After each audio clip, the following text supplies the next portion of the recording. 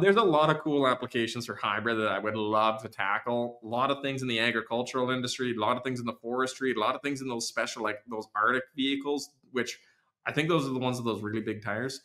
It's really cool. Where we're at right now, though, is that we just don't have a large engineering team.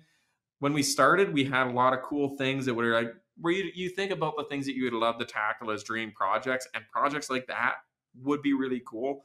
But I've had to streamline all of our engineers. I've got them laser focused on the two things: the pickup truck and the semi trucks.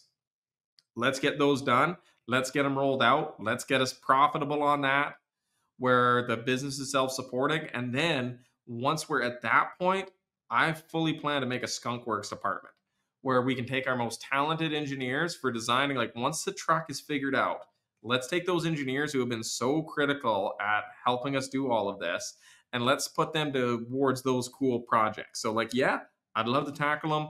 Right now, we got to put our money just staying focused on the trucks and the pickups.